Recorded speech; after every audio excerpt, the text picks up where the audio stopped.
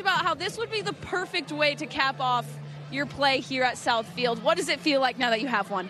It's crazy, you know, like it's a dream come true, honestly. We just played so great and our team played well together, so we couldn't ask for much more. Yeah, I don't know, I'm at a loss for words. Just happy to be having another game on the schedule and lucky to do it in front of our fans. Now, you guys have wanted to do something historic with this team. You do go to the College Cup. That's the first time BYU has ever done that. What is it about this team that was able to get that done?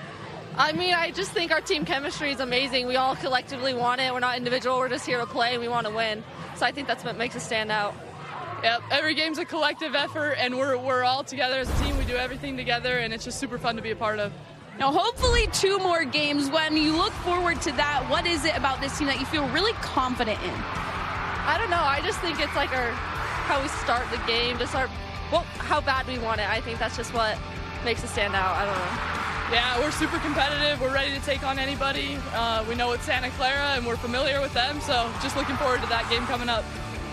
No, that's something with Santa Clara you've thought a lot about. So now that it's real and it's coming, what are some of the emotions there? I mean, it's exciting. Santa Clara, we play them all the time, and, you know, we lost to them earlier this year, so I think we're just anxious to get back out there, and we want to beat them, so.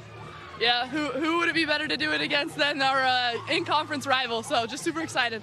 Absolutely. Congrats to you both. It's been amazing.